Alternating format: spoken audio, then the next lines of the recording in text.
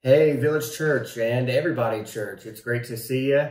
Today, my name is Ray Waters Jr., and I'm coming to you from Orange County, California. And wanted to do a couple songs with you. Found an old hymn book lying around, so decided to crack it open. You might recognize some of these, put our own little spin on it, but I think you'll enjoy it.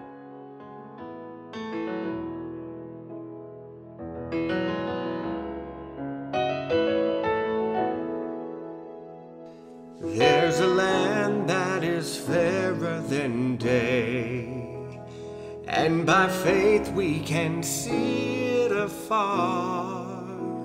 For the Father waits over the way to prepare us a dwelling place there in the sweet by and by.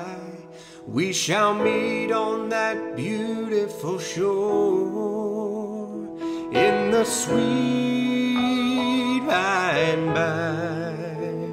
We shall meet on that beautiful shore.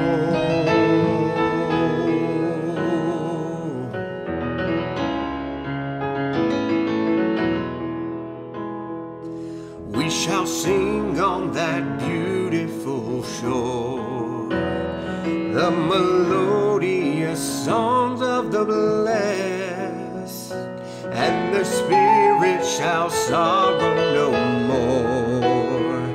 Not a sigh for the blessings of rest. Oh, in the sweet by and by, we shall meet on that beautiful shore in the sweet by and by. We shall meet on that beautiful shore.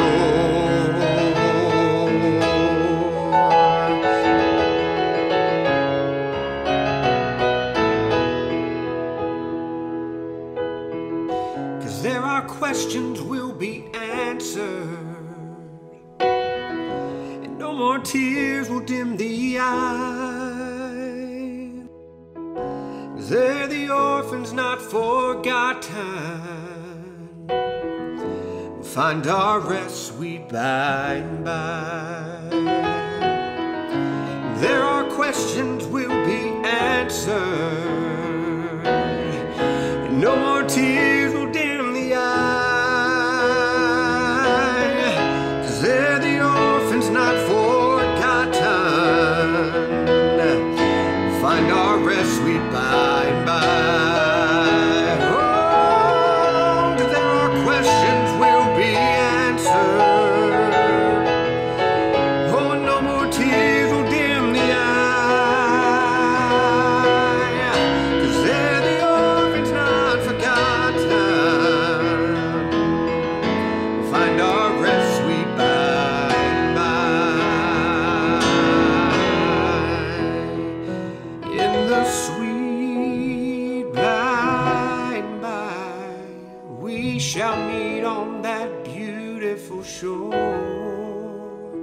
In the sweet by and by, we shall meet on that beautiful shore.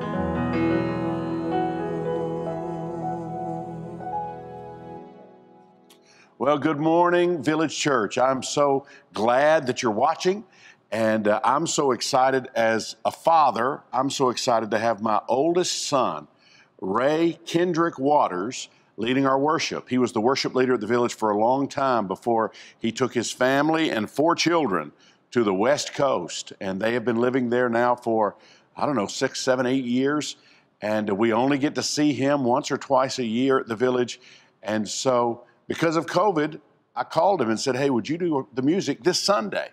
And so I'm so grateful that he's leading us this morning, and he's got another song that he's going to do in just a minute, and it just makes this dad's heart feel very, very full, and I feel very honored. I want to share with you 3 ways you can give if you'd like to support what we are doing at the Village. And we say don't feel pressured about this ever, but some people would like to be a part of what we're trying to do here. So if you want to, these are the ways you can do it. You can text the word give to 404-998-8979. Simple process. It'll walk you right through it. Or you can go to our website, thevillageatlanta.com/give. Simple process, easy peasy to do. Or you can do the old-fashioned way and send a check to the Village Church, 3418 Dogwood Drive in Hapeville, Georgia, 30354. If you can help us, it means the world to us, and we appreciate the help when it comes in very, very much. I want to say a prayer for you before Ray sings another song. Then we have a very special service in store for you, a message in store for you, and I'm so glad that you're with us. But I want to pray for you first, all right? God, thank you for this day. Thank you for every person who is watching. Thank you for this church that we get to be a part of, the Village Church, this beautiful place where all people are loved and welcomed. Thank you for the people who are able to help us, and for those who pray for us and those who watch on Sundays. Thank you so much for this day. We ask your blessings on all that we're going to do now. We pray this in Christ's name. Amen. Some glad morning when this life is over, I'll fly away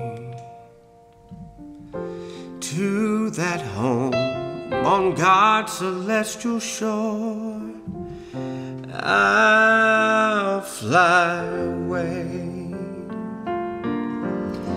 I'll fly away, oh glory. I'll fly away. When I die, hallelujah, by and by, I'll fly away.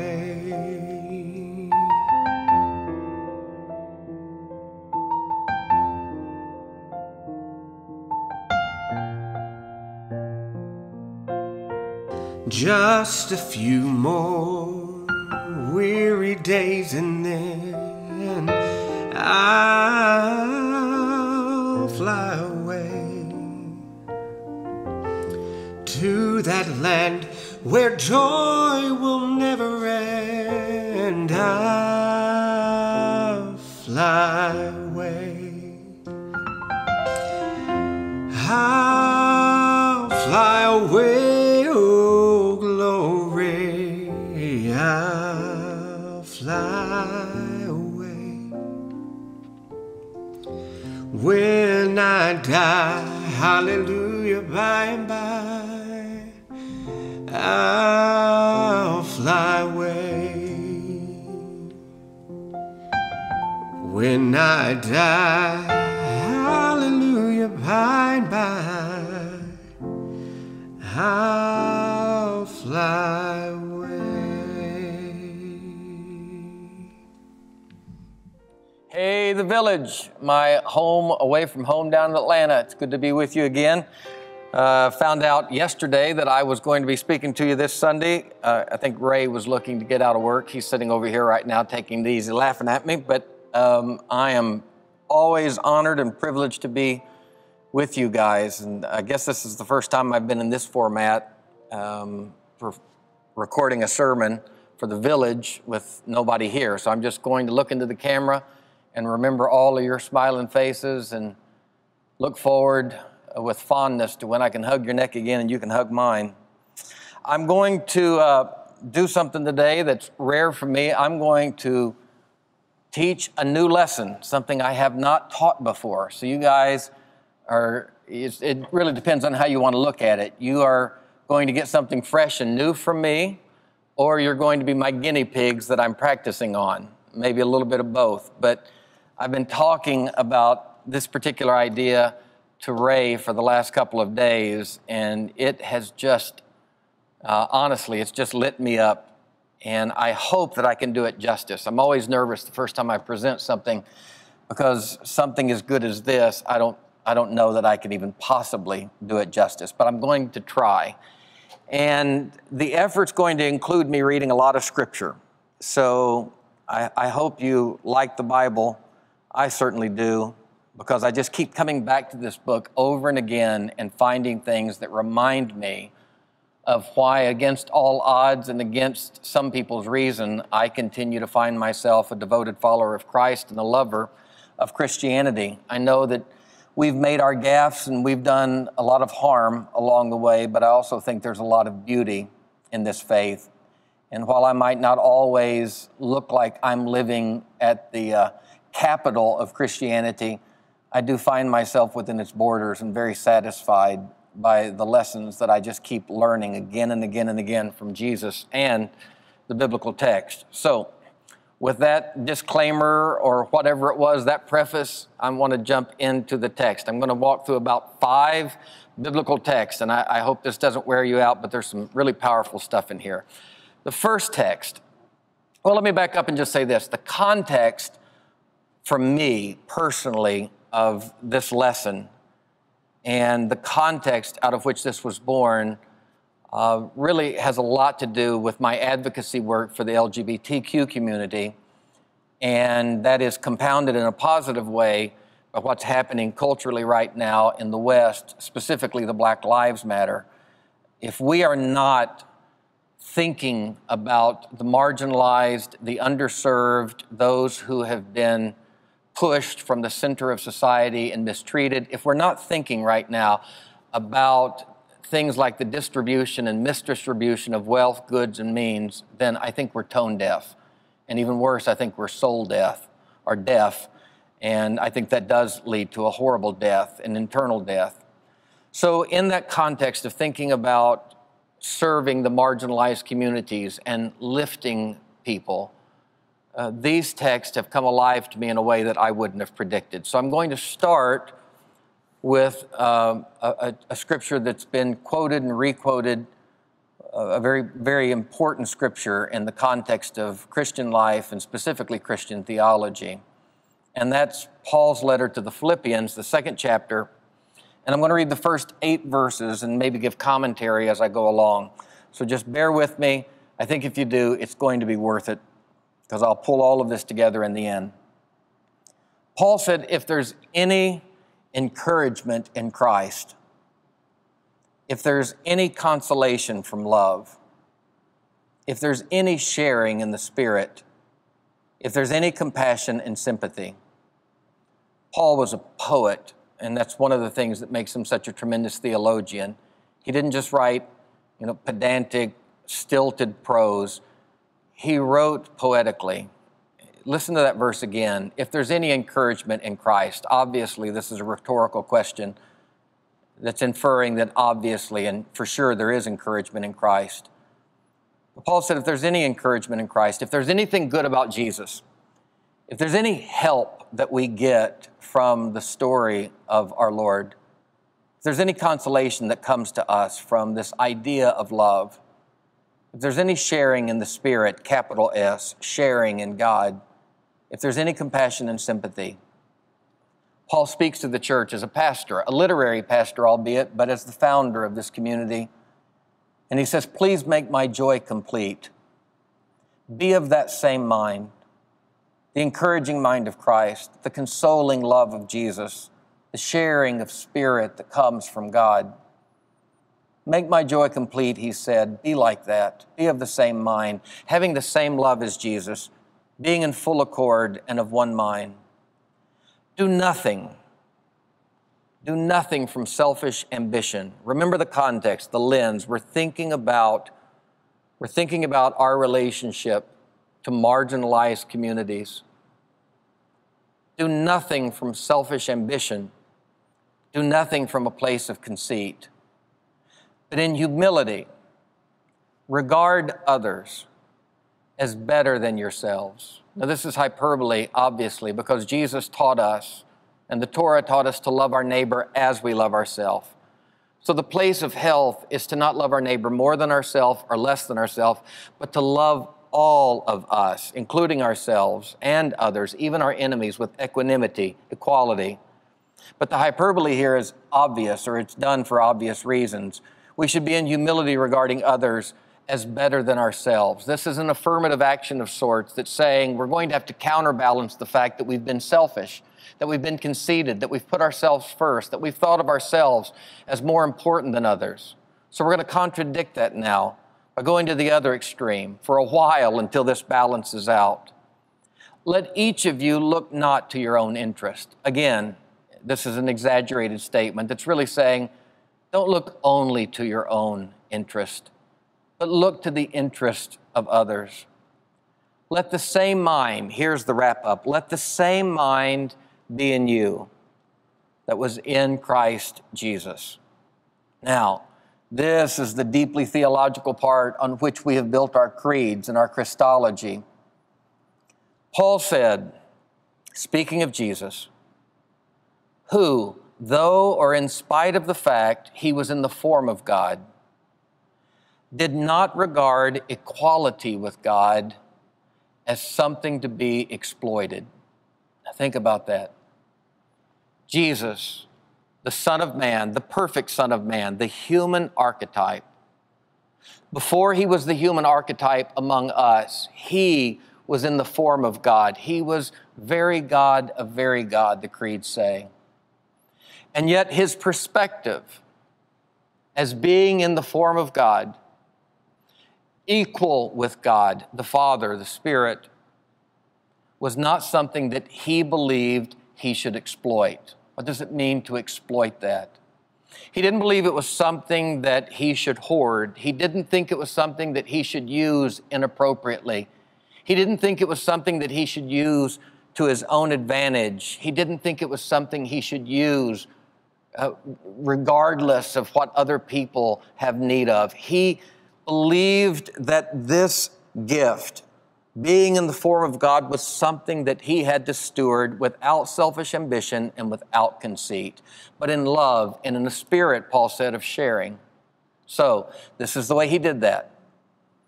What did Jesus do with the knowledge that he was God, that he was above all things? He was above death, he was above bigotry, he was above bias, he was above injustice, he was above hatred, he was above pain. Above all of those things, this is what he did. He emptied himself. The opposite of exploiting that position was to leave that position. He emptied himself. Watch this. Being in the form of God, he emptied himself and he took on himself the form of a slave. From God to a slave, not just from God to a human, but his first description as a human being was a human being in the form of a slave, at least from the perspective of Paul. Paul never spoke of the nativity. Paul never spoke of Jesus as a baby. He never spoke of Jesus as a child, though those things are certainly true and good and have meaning. When Paul did his theology, he went past the nativity. He went past the barrenness of a virgin womb. He went past the poverty of Jesus' social location in Nazareth. And he went to the lowest of low, to the greatest injustice, perhaps one of the greatest injustice that a human can suffer. And that is the injustice of slavery. Who being in the form of God, thought being God was not something that should be exploited, hoarded, held on to. But he emptied himself. Now this is very important. He didn't cease being God. He didn't empty himself of his identity. He didn't empty himself of his divinity. He could not cease being God. But he emptied himself not of being God, but he emptied himself of the rights and privileges of being God. He emptied himself of all of the advantages that come with sitting on that divine throne. And he came down. In Philippians 2, this is referred to theologically as the kenosis, which simply means the pouring out. What did he pour out? He poured out all of the rights and privileges of his divinity. And he replaced the rights and privileges of his divinity with the injustice that a slave endures. Being born in human likeness and being found in human form, he humbled himself. One of the beauties of Christianity is we serve a humble God. We teach the story of a humble God. a God who could not be humbled by any other, a God who could not be brought low by any other, but a God who demanded by his own integrity and character that he be humbled, so he humbled himself. And what did humility mean for God? It meant that he had to join the estate, the lowest, the most hurting estate, the most suffering estate of his creation. He had to join that lowest estate in a place of solidarity. He had to hook up the central nervous system of the divine to the central nervous system of those unjustly treated, and he had to feel what we feel. As Max Lucado said, he took off the rubber gloves, he took off the chainmail, he took off the armor, and he came. And he was not just among us, he was with us. He was one of us. He made himself a slave. And not only a slave, but he became obedient to the point of death. And not even death, but he became obedient, Paul said, even to death on a cross. The cruelest form of death known to humankind at that time, the most unjust form of suffering that could be exacted on a human being. Jesus, who being in the form of God, thought equality with God was not something to be grasped, not something to be clung to, but the integrity of Jesus, the human archetype, was to come low and find solidarity with those who are most hurting. Savor that for a minute. Think about that in the context of your own privilege. The privilege of males over and against females. The privilege of the able over and against the disabled. The privilege of people who are white over and against the disadvantages that so many people of color face. The privilege of cisgender people over and against the transgender. The privilege of straight people over and against homosexual, bisexual, pansexual people.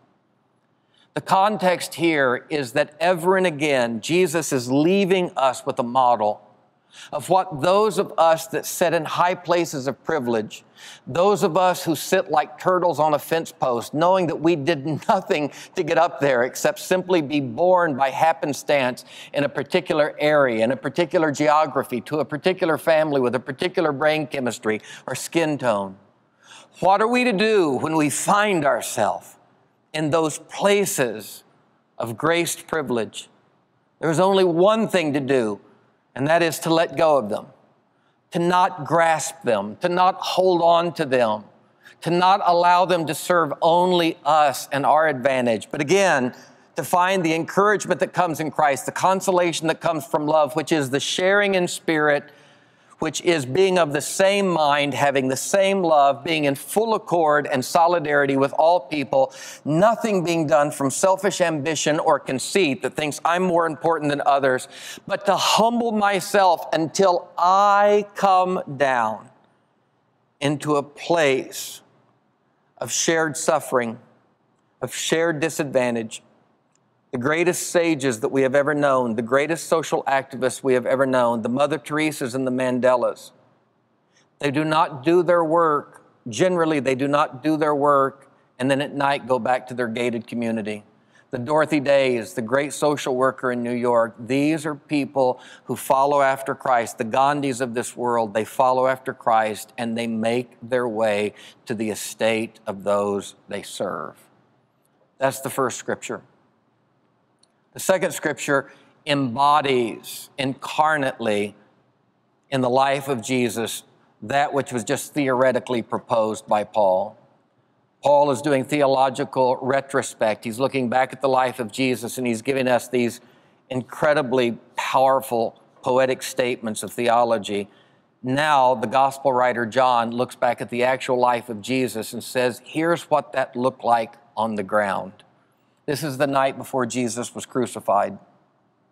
It was before Passover, and Jesus knew. Now, listen to what he knew. Jesus knew that the time had come for him to leave this world. Now, Jesus knew when he left this world, he wasn't going down into the earth to stay in the grave. He knew when he left this world, he wasn't going down into hell to be tortured forever. Jesus knew that he was going back to where he came from. That's a heady piece of knowledge. That is a consoling piece of knowledge. the advantages, the privileges, the rights of divinity that he had emptied himself of, he was going back to that place. Listen to what he did. When he knew the time had come for him to leave this world and return to the Father, he had always loved his followers in this world, and he loved them to the very end. Thomas doubted, Peter denied, Judas betrayed, but he loved them all the same to the end. Each of them had different ends, but however distant that end was, he loved them all the way to that place. Even before the evening meal started, the devil had come into Judas, the son of Simon, and Judas had decided to betray Jesus. And Jesus knew that he had come from God. And Jesus knew that he was going back to God. He also knew, here is the statement that blows me away. He also knew that the Father had given him complete power. I don't know how, but I had missed this for so many years. Theologically, doctrinally, I was taught that Jesus reassumed all of the power after the death, after the burial, after the resurrection, and ultimately after the ascension when he went back into the heavens. But this text said Jesus did not have to die before he got his power back. Jesus did not have to be resurrected before he got his power back. Jesus knew that the Father had given him complete power. Now, interestingly, though the Father had given him complete power, Jesus chose to remain in the state of solidarity with imperfectly powered human beings, with powerless slaves. He chose to remain in the place of a lamb, the writer said, led silently to the slaughter with no self-defense. And yet this lamb led to the slaughter, this one who was kissed and betrayed, this one who was scourged at a whipping post, this one who was hung on a cross without a fight, this one said so clearly, do you not know I could call, and I know I could call angels from heaven right now. They are teeming and leaning over the balconies of heaven with their hands on their swords, ready to unsheath them. But Jesus maintained the place of powerless solidarity by refusing that clear access that he had to the power the Father had given him. In other words, the Father gave it to him and said, it's yours to use. But Jesus whispered, nevertheless, not my will, but thine, the will of love. And he refused that gift of power. And in the moment that he knew the Father had given him complete power, he got up. Folks, don't miss this. With the knowledge that this exercise of humility was about to end, that this exercise of humility could end, with the knowledge that he was going back to the heavens, back to the Father, back to his full privilege. With that knowledge, knowing that in his hands, at his fingertips, was all of the power he had forfeited, he got up, thinking equality with God was not something to be grasped, thinking that personal defense and redemption was not something to be held on to or to be grasped again. Jesus emptied himself. And the Bible said as he stood up with that knowledge in tow, he took off his outer garment and he wrapped a towel around his waist. And he put some water in a large bowl. I got to go back and read it again. When he knew that the Father had given him complete power, he got up and removed his outer garment. When he knew that the Father had given him complete power, he wrapped a towel around his waist. Knowing that all of the power of the universe and outside of the universe was at his fingertips, he put some water in a large bowl. When he knew that all power was in his hands, at his fingertips, at his disposal, he stooped down to the dirty feet of his disciples, and he began washing between the toes of a man named Judas. And after washing between the toes of those stinking disciples, knowing that he was cleaning the feet of the man so those feet would be clean on the way to the betrayal, the Bible said he took those wet feet and with the towel, he finished the job by drying them. When he came, actually, the Bible says, John 13 says to Simon Peter, Peter looked at him incredulously and said, Lord, are you going to wash my feet? Jesus answered, you don't really know what I'm doing, but later you're going to understand. 2,000 years later, I hope that we are beginning, for the sake of those who have been mistreated, for the sake of those who have been unjustly distributed to with the means and the goods of this world, for the sake of those who have suffered so unjustly, I hope that we are in that later moment and we're beginning to understand. Peter looked at him and said, proving Jesus' point, Peter looked at him and said, you will never wash my feet. What looks like raw humility on Peter's part is actually the exact opposite. Peter knew what was happening here. And Peter, like many religionists, looked at Jesus and said, I don't want a religious leader who acts like this. As a matter of fact, I don't want a God who looks like this. I don't want a prime example of what life is supposed to be, who humbles himself and gets down at the feet of people who betray him. I don't want that kind of God, because if I have that kind of God, that means I've got to be that kind of follower. I don't want a boss like that. I don't want a leader like that. Jesus answered and said, if I don't wash you, if I don't have this relationship with you, then you really don't belong to me, and I don't belong to you. At that moment, the gravity of what was happening, if not the explanation and the clear understanding, at least the gravity, the import hit Peter in such a way that Peter leaned back and humbly said, correctively said, Lord, don't just wash my feet, wash my head, wash my hands. I'm wrong. Jesus then looked at his disciples as in that very moment they argued about who was the greatest among them.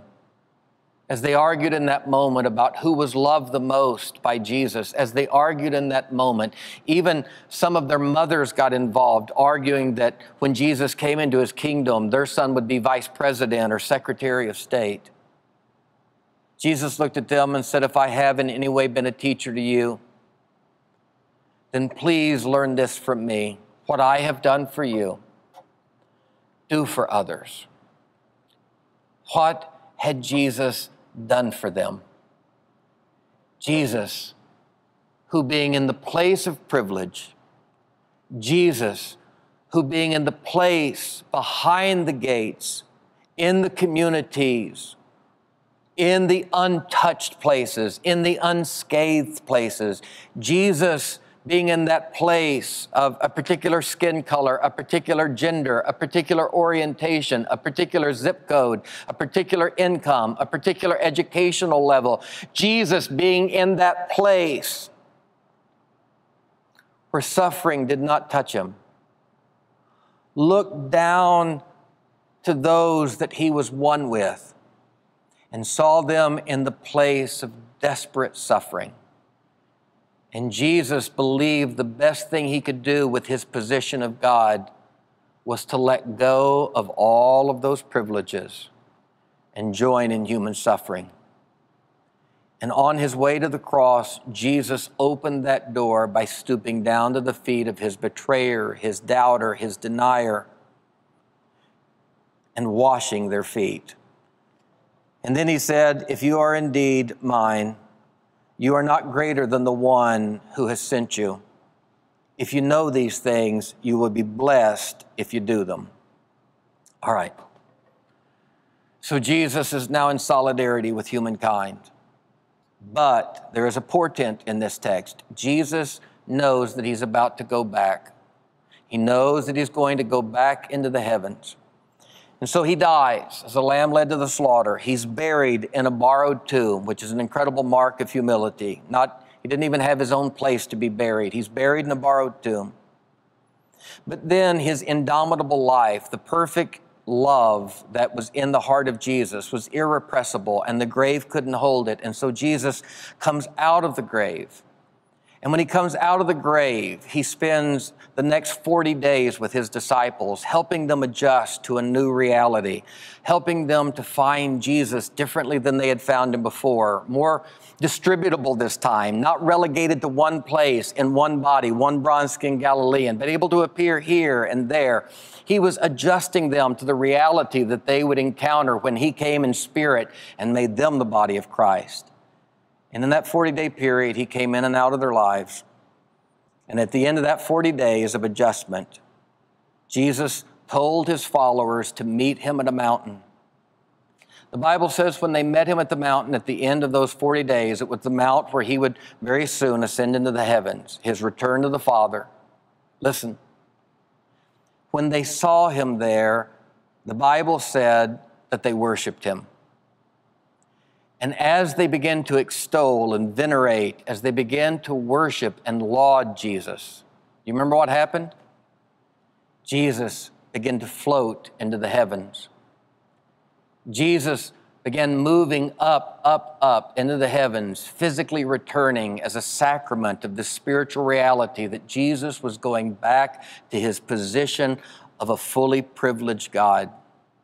And as he ascends into the heavens, the disciples, no doubt the intensity of their worship even elevated, because now they have this floating, glowing Jesus that's moving back into the heavens, back to his home. And as they worship him, angels appear to them. And I think it's so beautiful what the angels said. The angels said, "Why are you standing here gazing?" I think it would have been probably a good chance that the disciples would have looked at the angels and said, "We're not standing here gazing, we're worshiping God." And the angels would have said, "Oh, get over yourself and quit trying to be so spiritual. He doesn't want you worshiping a hole in the sky. He never asked you to worship him. He told you to go to Jerusalem, because at Jerusalem something powerful is going to happen. He's going to come back. And he's going to come back in a way that you can't possibly begin to imagine. So stop your worship, stop venerating a hole in the sky and a God on the other side of the clouds, and go to Jerusalem and become everything that Jesus has told you you're going to be." So after he's elevated into the heavens, listen to what the Gospel of Mark says. "So then the Lord Jesus, after he had spoken to them, was taken up into heaven.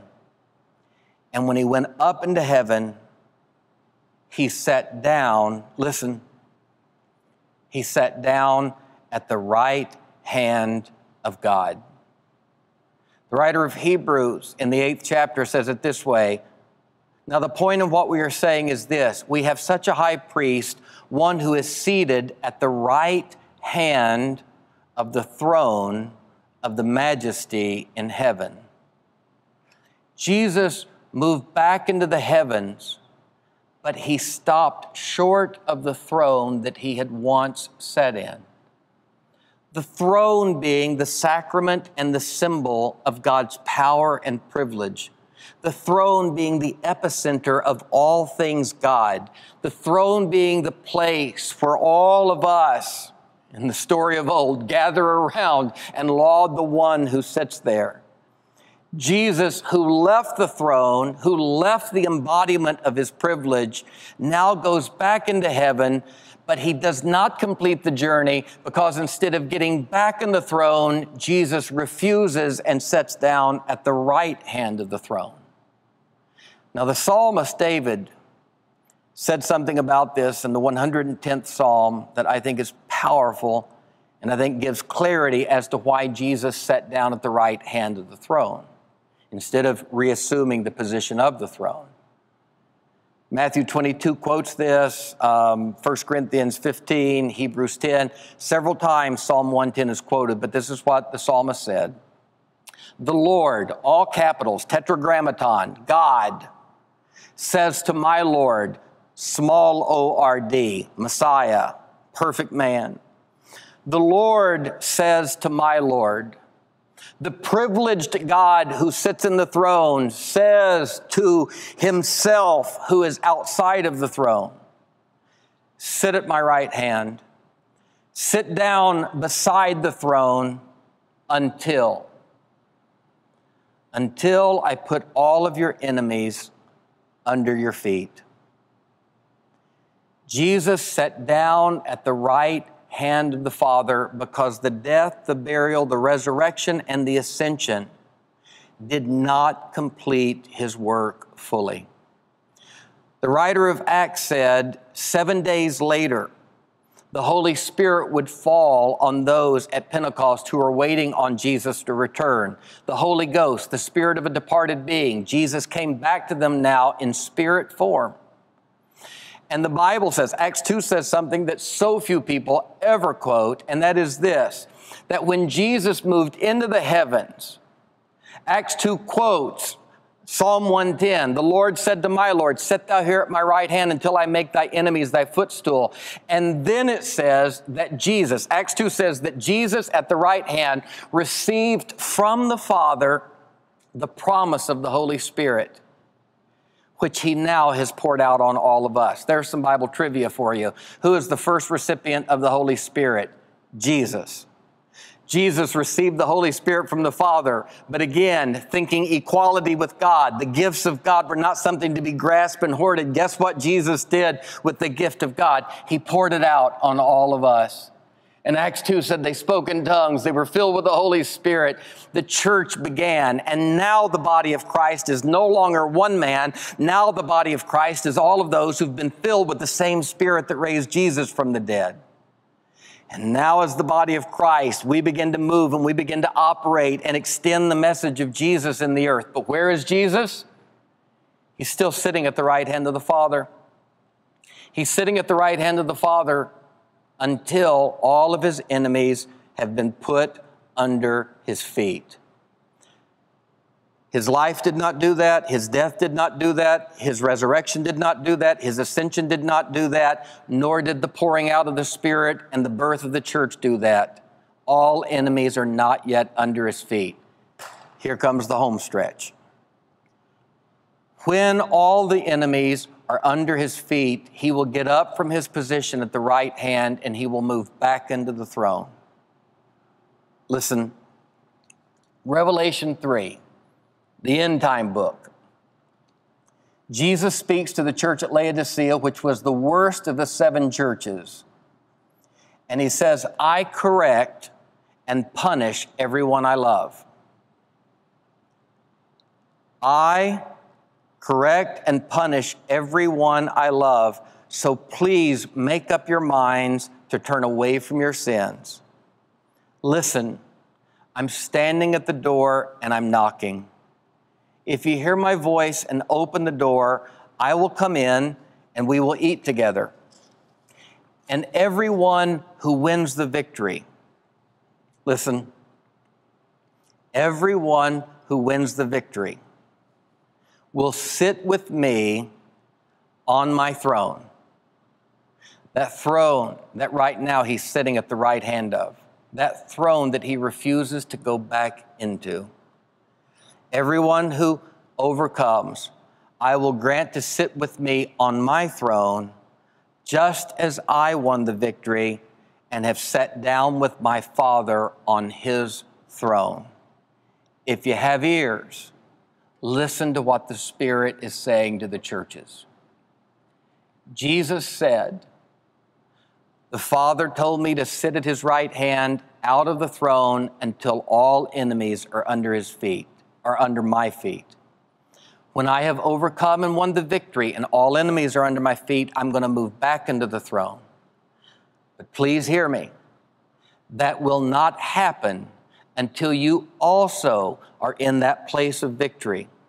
Those whom I love, I will take as long as I have to correct and allow them space to mature, until eventually that you in that fully mature place, until you have overcome the enemies of God, the enemies of hatred and bias and prejudice and bigotry and injustice, all of the enemies, the ultimate enemies of love.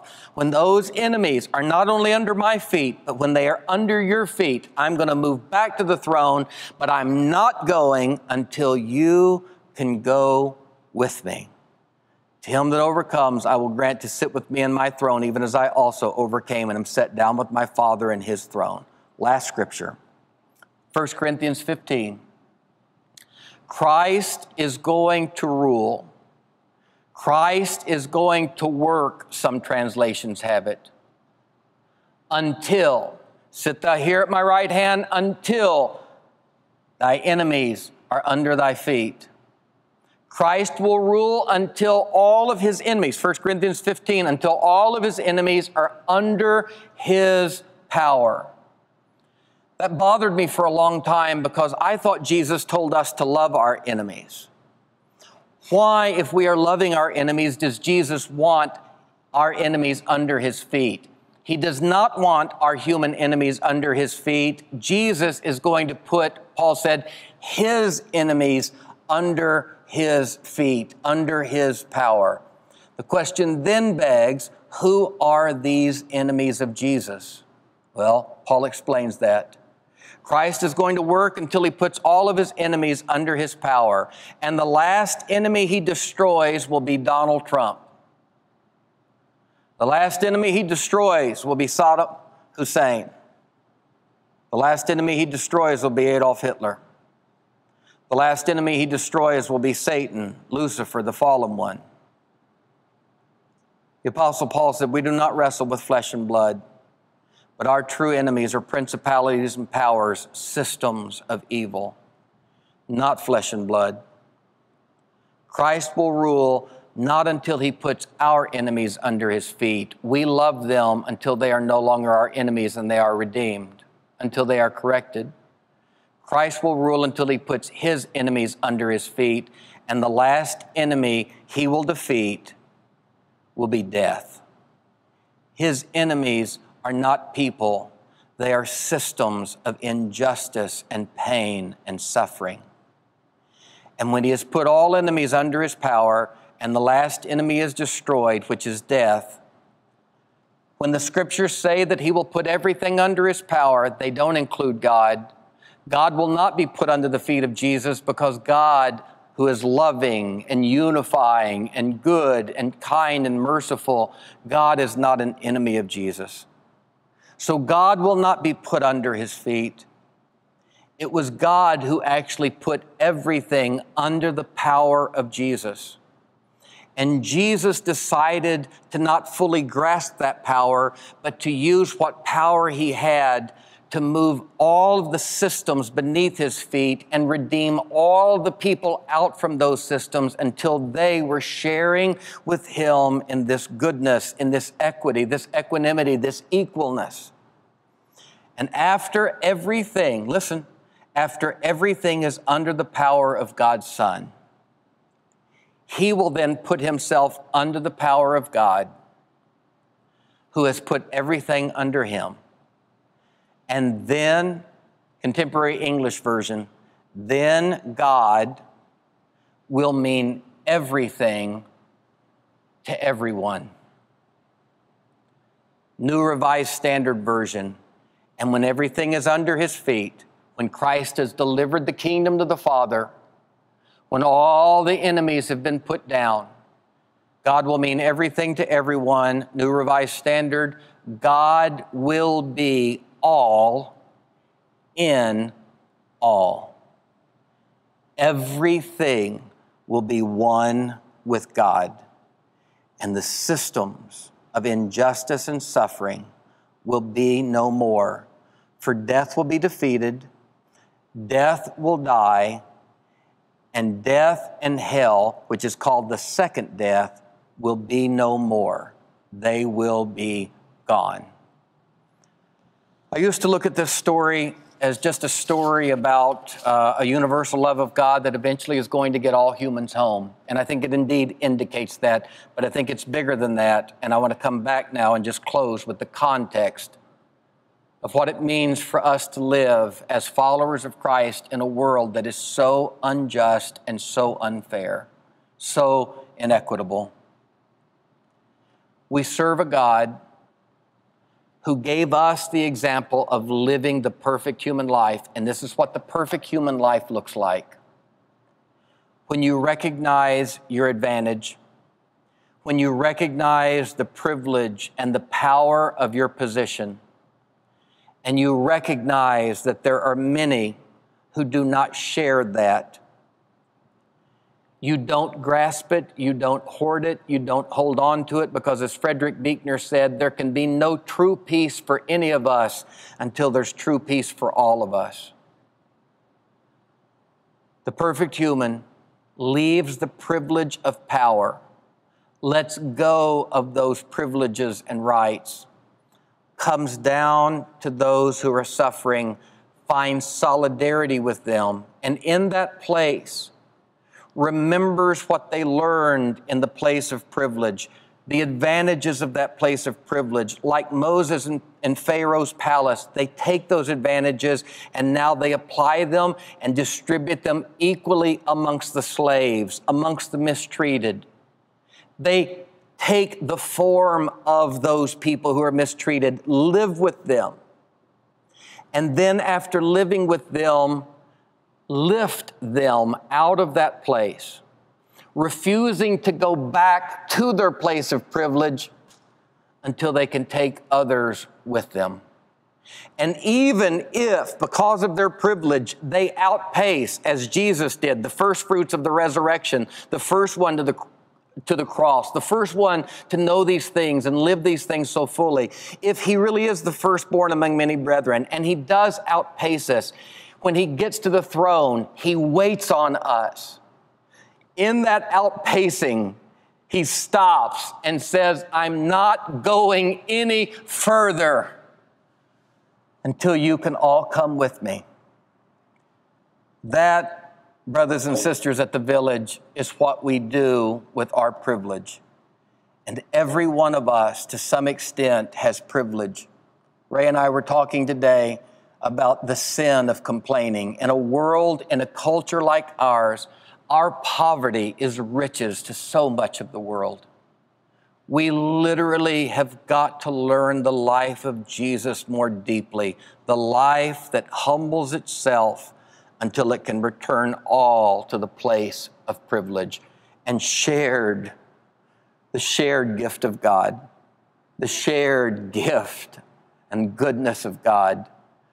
When God, I don't even know how to say this to make it hit you the way it's hitting me in my heart right now. When God means everything to everyone and God is all. There is nothing that is not God.